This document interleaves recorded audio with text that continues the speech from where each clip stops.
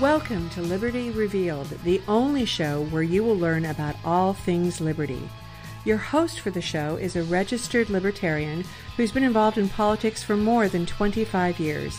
He has a passion for teaching others about the concept of personal liberty. Please welcome your host, Mike Mahoney.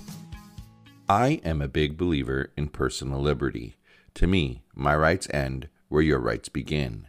This means the law should ensure that your freedom to live your life as you choose does not impact everyone else's freedom to live their lives as they choose.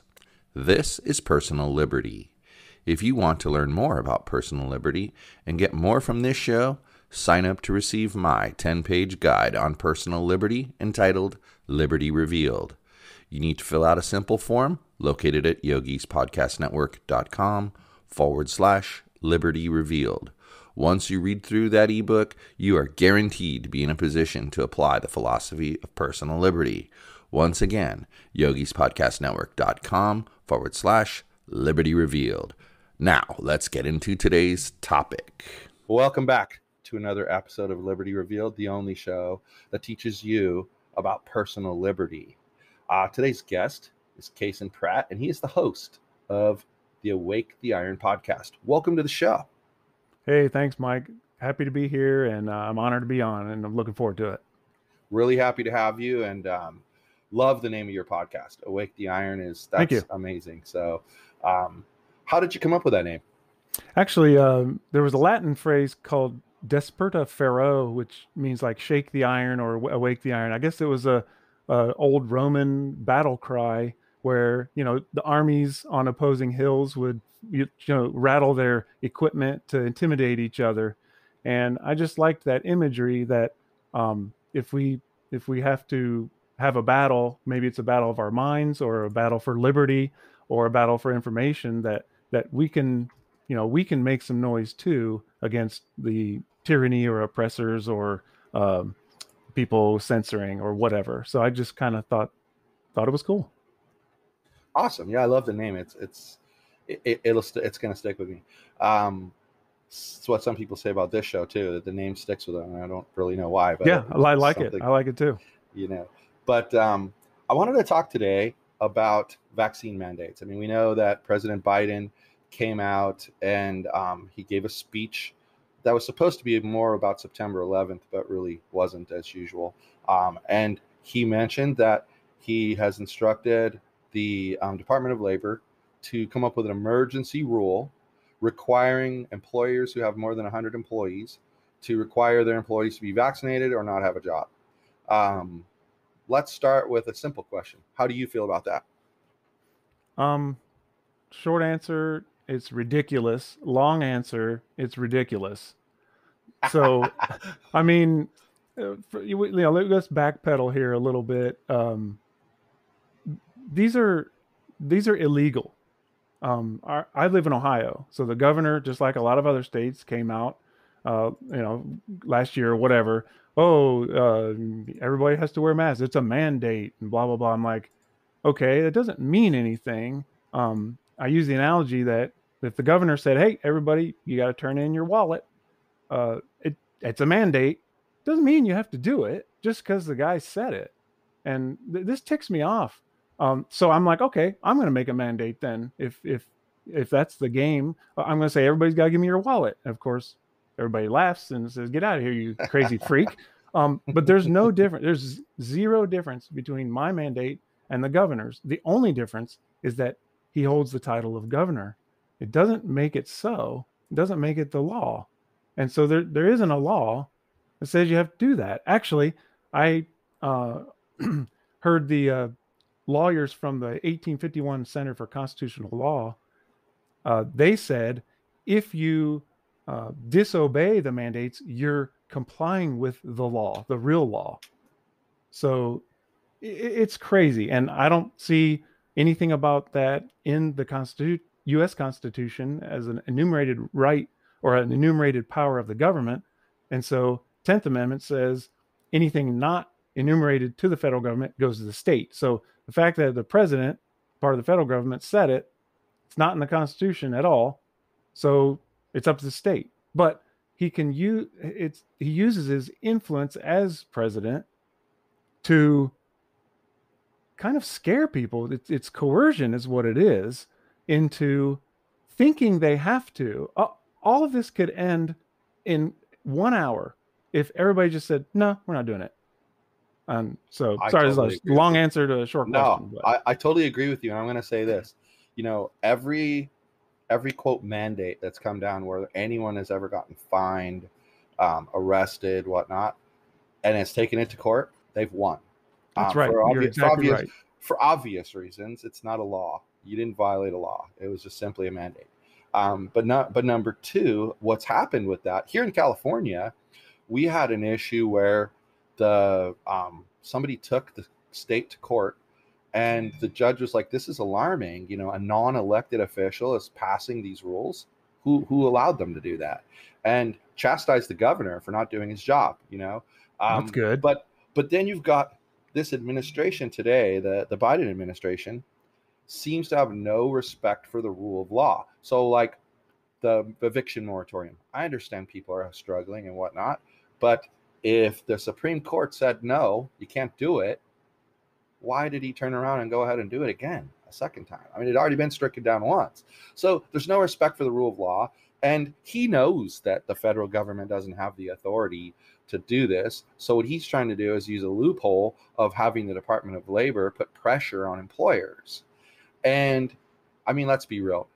My wife and I were talking about it, and we said if we had 102 employees, we would suddenly have two businesses with 56 employees because we're not complying with that garbage. Good for you. We're not complying with that. But you know what? That's what we need is people thinking that way. Like, yes. To preserve rights. And, I always say, am I more free today than I was yesterday? And unfortunately, it's almost always no. No. Yeah. I think for me, the thing here is this. Too many people have rolled over real easily on this.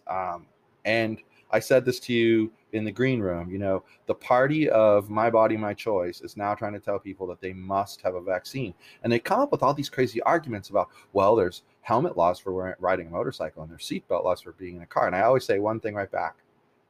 Does it require for you to comply? Do you have to inject a foreign substance into your body?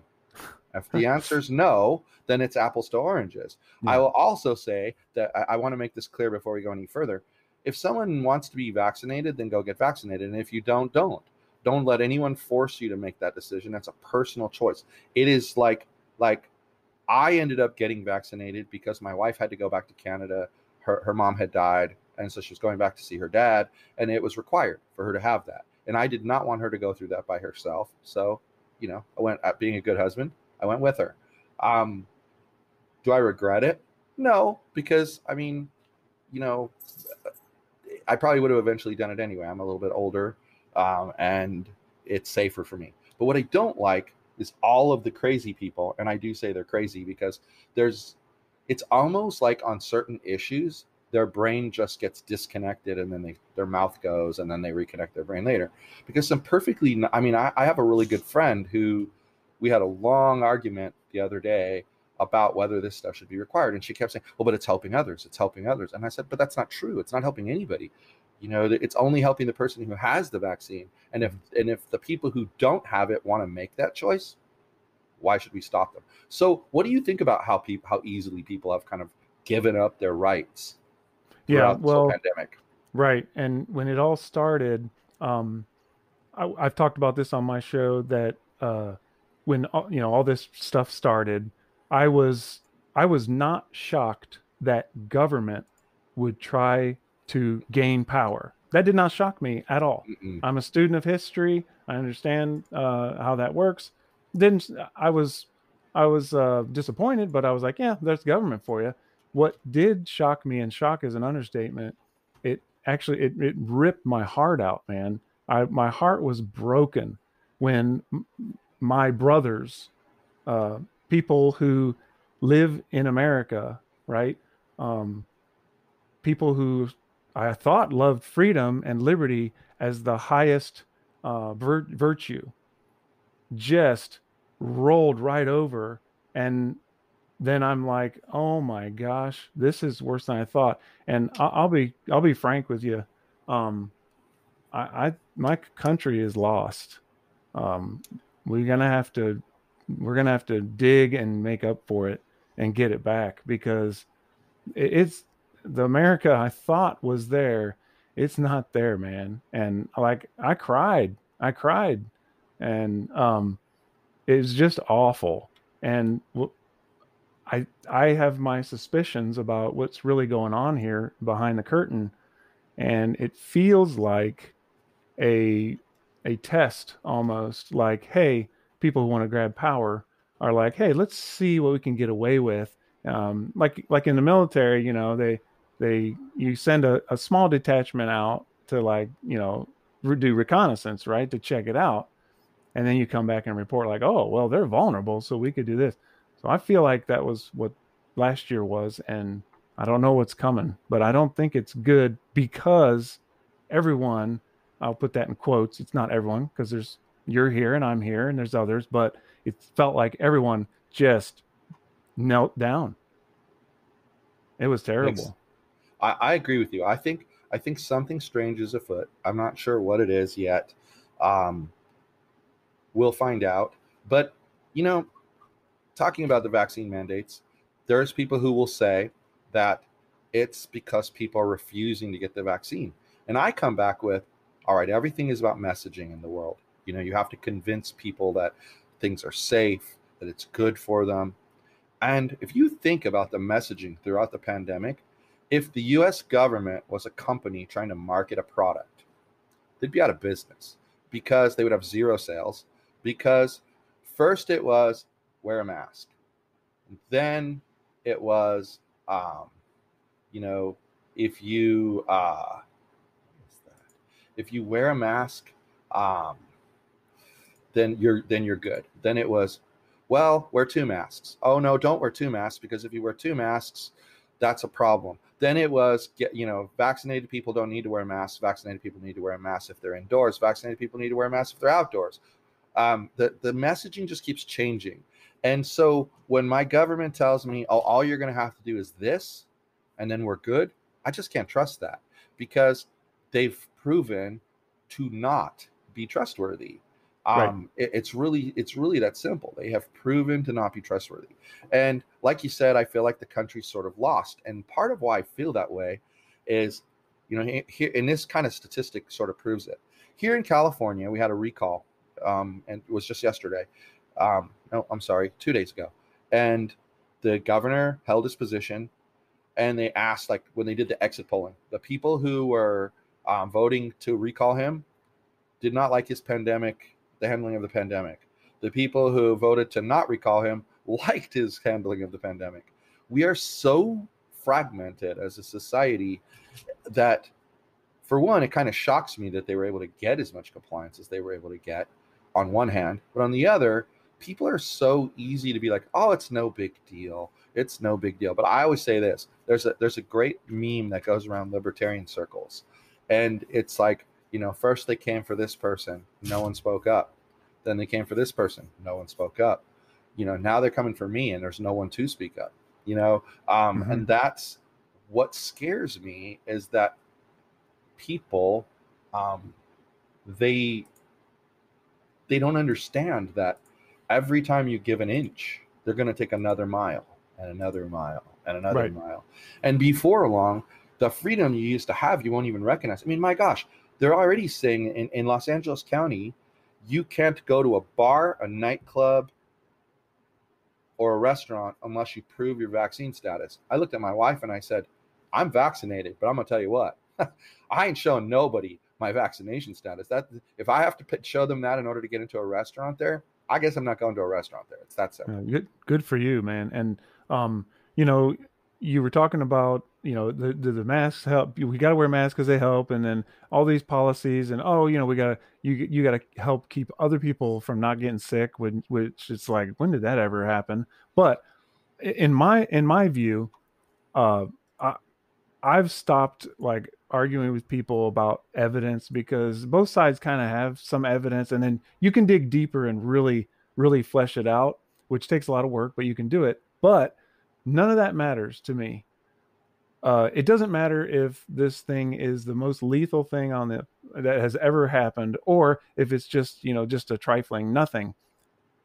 We live in a free country, a free society. I choose to live in a free society, and in a free society, you're free to choose. If you don't like that, leave, move. Like, you have choices. If you want to go to a country where you're not free, but everybody doesn't get as sick or whatever, please go there. Like, this is one that I just keep stumbling on, and I don't mean it in a mean way. I'm just being honest. There's no place for me to go. People say, well, why don't you leave? Well, I can't go somewhere else and be more free than here. I don't think we're actually that free here anymore, but it's the freest possibility, right? So, if let's say you hate guns and you want to live somewhere where there are no guns, we're not changing this place. Go to a country that doesn't allow guns. How fortunate for you that it exists. I can't go anywhere else where you have more gun freedom or whatever. Or pick your topic. It doesn't matter what it is, right? If you want A and A exists elsewhere, please go there. I don't understand why we have to. I used this analogy before with my co-host. If you and I sit down and play Monopoly, and then someone else says, hey, can I play Monopoly with you? And they sit down, and while we're playing, he says, oh, I don't like playing games that have dice, so we're going to change the rules. It's like, no, this is Monopoly. Like, you use dice. If you wanted to play something else, that's a great analogy, actually. Go play something else. Like, we all knew the rules when we sat down to play, right? That's the point. And there's other games to play that don't use dice. I have yet to have someone really explain, well, I can't afford to move, or, whatever the response is. They're all kind of stupid in my opinion. But so that's the bottom line. We live in a free society. If you feel like you want to wear a mask, fine. If not, fine. Like, I don't see what the big deal is. And the vaccine, they say the vaccine helps you, have your symptoms are less or whatever. Okay. Oh, well, if I choose to have worse symptoms, then shouldn't that be my thing? And as a side note, just so you know, all these people, actors, sports figures, government officials are all telling me to get the vaccine. But for me personally, my doctor told me, because of my personal situation, not to. So I have some other medical things we're working on, and that is not a good idea right now. So yeah, everyone, God forbid you should take the vaccine and because of your medical issues die from that, and that has happened, So right, so it's like you got pro football players like, you need to go get your vaccine, and I'm like, I'm not going to do what you say. I'm going to do what my doctor says. And for me personally, he said no. That's not everybody, and that's fine. But even if he said, yes, you should get it, I can still not do it. If he said, I want you to go take this medication, I can still choose to not use his advice, right? Exactly. Like my favorite, and I put favorite in quotes because I'm being sarcastic. My favorite argument that I see online all the time is they'll say about making the choice. Where was I going with this? I'm sorry, I completely went blank. Sorry, I was kind of rambling. I know it. No, I know what it is. I know what it is. People say, "Oh well, you're not free to use your body to go murder someone." And then I say, well, first of all, there are laws against that. There are laws to stop that. Okay, tell me how well those laws are working. Has murder been eradicated from our society? Has bank robbery been eradicated from our society? How about rape? Has it been eradicated from our society? Well, no. Well, there's been laws against those for decades and decades and decades. So obviously, all that a law does is attaches a consequence to the action. Well, we all know what the consequence is to, just going out into society, getting in close to people and not wearing a mask and not being vaccinated. You can catch something, but can't you catch the flu, which is, by the way, just as deadly as COVID is? You can catch the flu, right? So how come during flu season we didn't lock businesses down Exactly. and keep people outside. There's definitely something weird about that. Now, what I will say is, the concept that you brought up of people telling you to leave, your analogy of the Monopoly game is perfect, because okay, we're going to sit down, we're going to play this game. Okay, yeah, let's play this game. Oh, I don't like the rules to this game. You should, well, but I do. Fine, you go play a different game. Well, why should I play a different game? This is the game we chose to play. Right. Everybody knew the rules. And I'm following the rules. You're the one changing the rules, not me. Right. So I think to me that I really value consistency and facts. The line I use a lot with people, and I know it's cliched, but I say facts don't care about your feelings. They just don't. I mean, if there was a point in time in my life where I didn't feel like I had a lot of empathy because I'm such a fact-based person, that someone would say to me, oh, well, this person did this, and then this happened, and then this person fired them. Oh, well, like they violated the rule. Why am I supposed to cry about that? They didn't follow the rules. I once, one of my sons, my oldest son, when he was in 5th grade, he got, like, you know how in elementary school they give you like a E, an S, or an N, you know, for like citizenship and whatnot. Well, he got an N for citizenship, and I said, what did he do wrong? Oh, well, he's a stickler for the rules when they play games. That's a problem. Why? like why is it a problem that he likes to follow the rules? But, you know, tell me, so where about in the country are you from? I live in Ohio? Columbus, Ohio area. Okay. So I actually went, my gosh, May. I was in Tennessee. You would not know there was a pandemic going on. I didn't see masks. I didn't hear crazy, oh, get away from me, you're too close. None of that. Like, they're just back to normal. And by the way, their cases are next to nothing. But here's my point.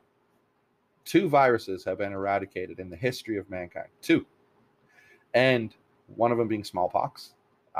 How in the world do they think that they keep talking about when the pandemic's over, when we're past COVID? It's never going to be past COVID. We have to learn to live with it.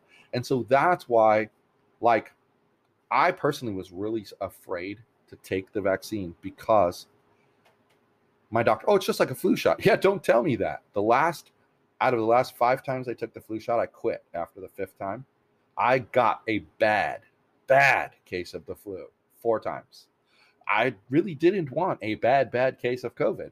You know, like, I just didn't want that. And he was like, well, but, you know, that's one advantage to the new technology. They're not actually injecting, you know, the actual virus into you. So, you know, blah, blah, blah, blah. I was like, okay, I'll risk it. I actually took the Johnson & Johnson vaccine because I also don't trust the new mRNA technology at all. And the Johnson & Johnson is more like old school technology.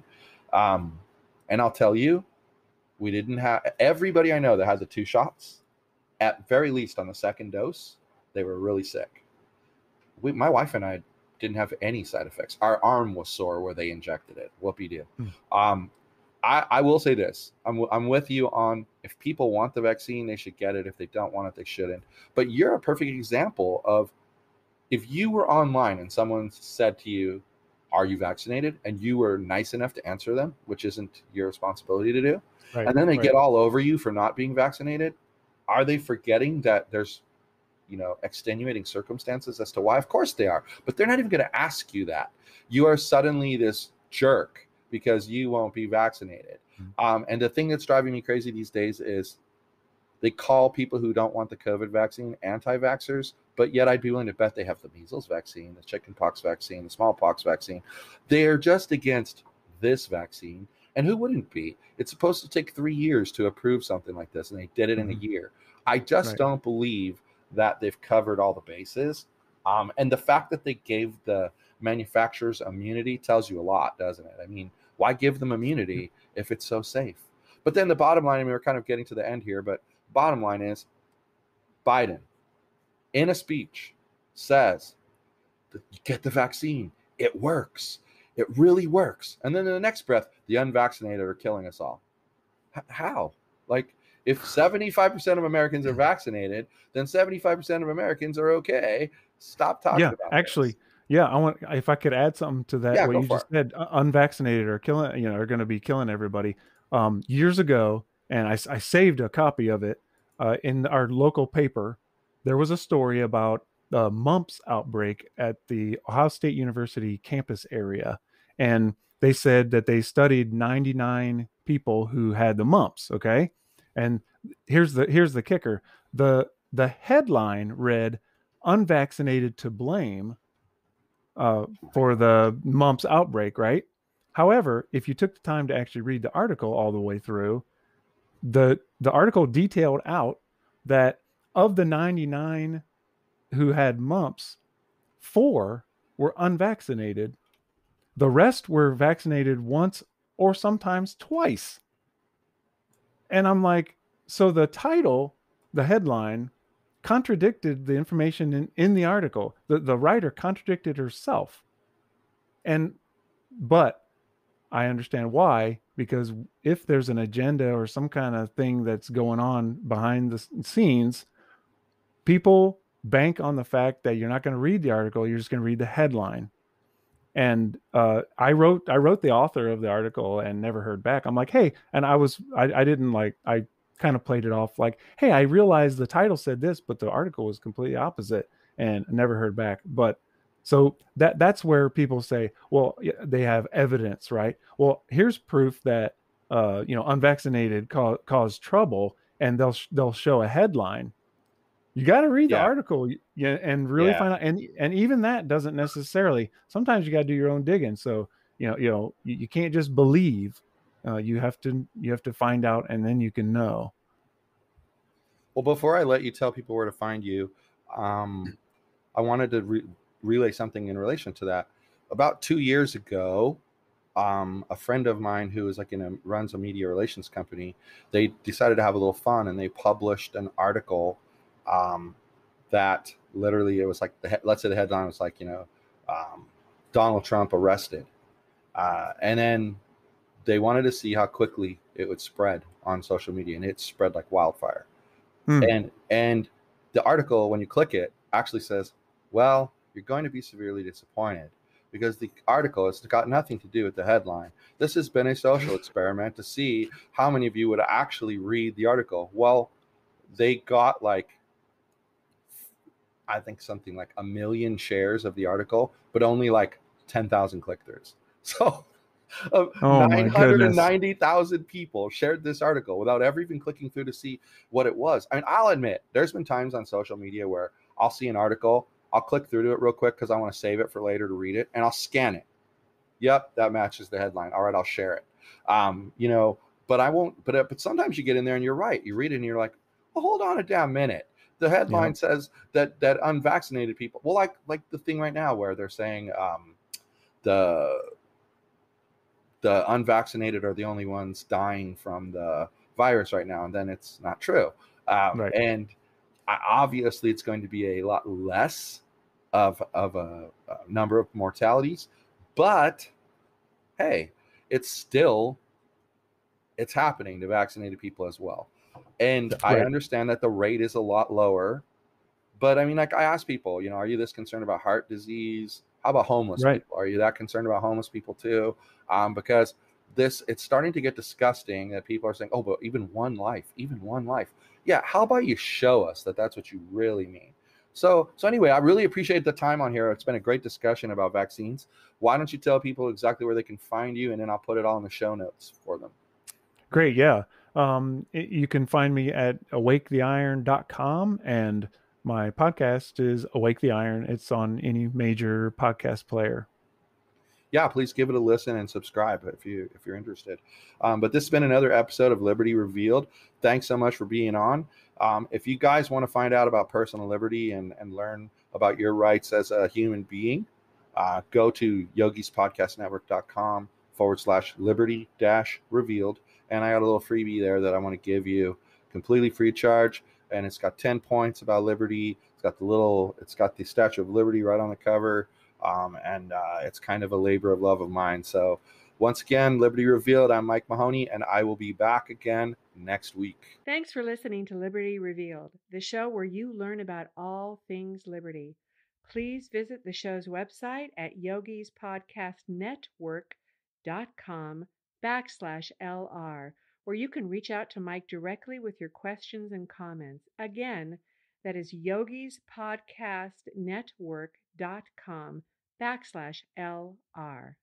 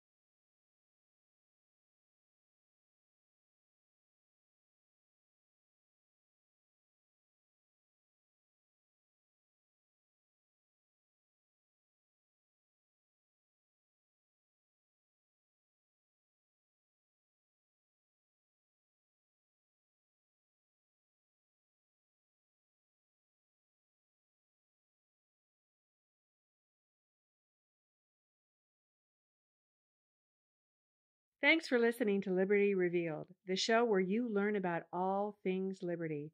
Please visit the show's website at yogispodcastnetwork.com/LR, where you can reach out to Mike directly with your questions and comments. Again, that is yogi'spodcastnetwork.com/LR.